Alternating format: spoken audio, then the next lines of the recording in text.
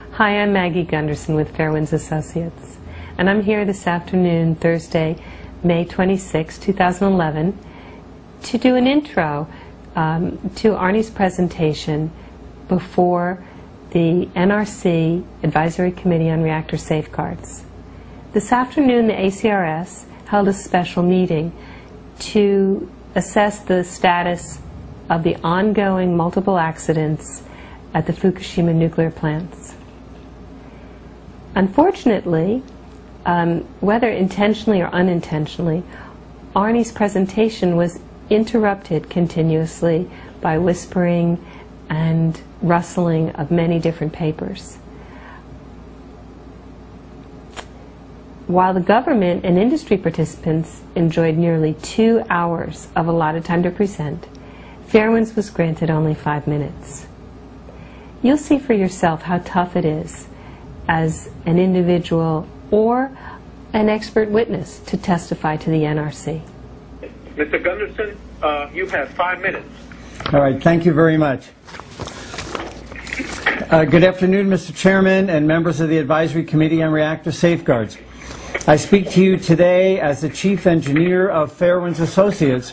I have not been retained by any group to make a statement at this meeting. Although there are many issues that must be resolved as a result of the nuclear accidents at Fukushima, I'll focus on the single issue of containment integrity in the brief time you've allotted me. I first wrote to you, the ACRS, in 2000... Yes? Mr. Gunderson, we're having some difficulty hearing you.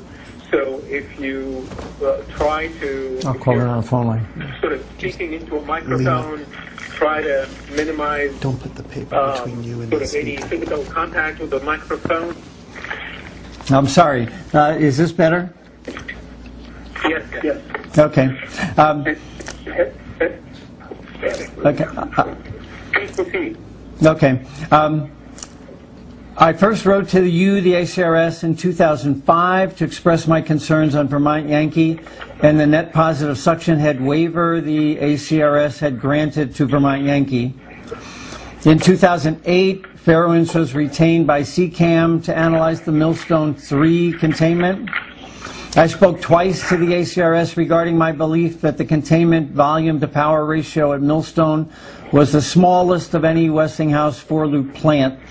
At that meeting, the ACRS was told by the NRC that it does not have the capability to analyze containment systems.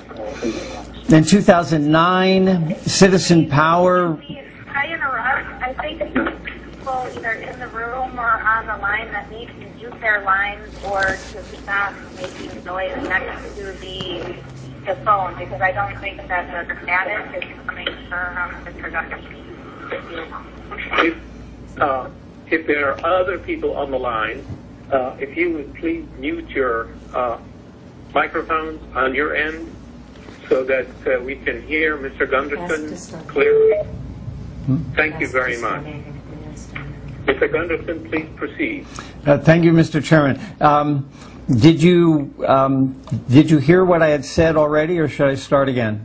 Yes. No, we have heard up to this point, so okay. Please proceed. Okay, thank you, Mr. Chairman. In 2009, Citizens Power retained Fairwinds to analyze a hole found in Beaver Valley containment. My analysis was also provided to the ACRS. In 2010, I met with you as a candidate for an opening on the ACRS. Then we discussed net positive suction head and its relation to containment integrity. I noted that the Browns Ferry units had not been allowed the NPSH credit, but the ACRS granted that credit to Vermont Yankee 5 years earlier. It was illogical that the people of Alabama have more accident protection than the people of Vermont. In 2010, at the AP 1000 Oversight Group, Fairwinds was retained, and in April, Fairwinds provided to you a report detailing a long history of containment failures around the country. In 2010, John Runkle and I met with you for an hour and a half to delineate my concerns regarding doubts of the containment integrity of the AP 1000 design. In December, I wrote to you again, notifying you of a significant amount of additional information about containment failures and flaws. Each time I have contacted you, the containment integrity data had been rebuffed and ignored. The accidents at Fukushima have confirmed my belief that the leakage of a nuclear containment cannot be based upon the assumption of a leak rate of 0, as used by the NRC staff. Just this week, Tokyo Electric has finally acknowledged that all 3 Fukushima Mark I containment systems are leaking significant radiation into the environment, and at least units 1 and 2 began leaking on the first day of the accident. Unfortunately, the possibility of such containment failures, to which I alerted you for the last 6 years, has been proven correct. It's no surprise to me that the containment systems have a long history of leaking and have now failed 3 times at Fukushima, yet apparently comes as a major surprise to the NRC. The ramifications of the nuclear reactor containment leakage and failure of the NRC and this body must consider are: 1. The SAMDA analysis for the Westinghouse AP1000 design is based upon false calculations that there is 0 probability of a containment leak of any magnitude. The historical record prior to Fukushima proved this assumption false, and the Fukushima containment failures require the AP1000 design be reanalyzed and retrofitted with charcoal filters on top of the shield building. This... Pardon me, Arnie? Yes? People, this is Jim Warren. Can you hear me? Yes, I can. I apologize for interrupting, but there is so much noise on the phone bridge. It's obvious that some people are not listening, and others that are on the phone cannot hear the presentation. Sir, I have asked all others, except for Mr. Gunderson, to mute their phones so that we can hear him without interruption. Thank you. That's all I'm asking, is that we can all hear him and that we all listen. Thank you. The ACRS has granted net positive suction heads credits to numerous reactors around the country in violation of Regulatory Guide Number 1. Today, in a simple stroke of the pen, the ACRS can acknowledge this erroneous decision by requesting the NRC staff to revise the licenses of reactors so that every reactor is in compliance with Regulatory Guide 1. And with this simple one stroke of a pen, you can make all the reactors immediately safer than they are today. 3. Everyone sitting at the ACRS today knows that the pressure suppression containments on GE BWRs were inadequate when they were first designed. As a result of that design inadequacy, boiling water reactor containment vents were added in 1989 to prevent containment overpressurization. Currently, there are 23 Mark I containment systems in operation.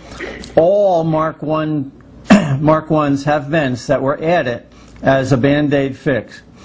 Events at Fukushima show that this fix did not work. I urge the ACRS to evaluate containment venting to determine whether or not any of these reactors should be allowed to continue operation. 4th, the ACRS should stop license renewals of any BWR until the Fukushima accidents have been completely analyzed.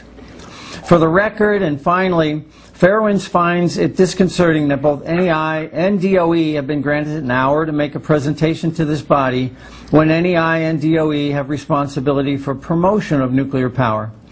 I brought these containment integrity issues to your attention for more than 6 years. In closing, I strongly suggest that each of you as members evaluate the bias you bring to the table when listening to experts with whom the nuclear industry disagrees. Thank you for your time, Mr. Chairman. I'll gladly brief you in detail if you choose.